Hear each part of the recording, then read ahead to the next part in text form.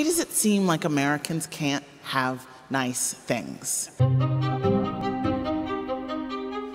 And by nice things, I don't mean self-driving cars or laundry that does itself, which would be great.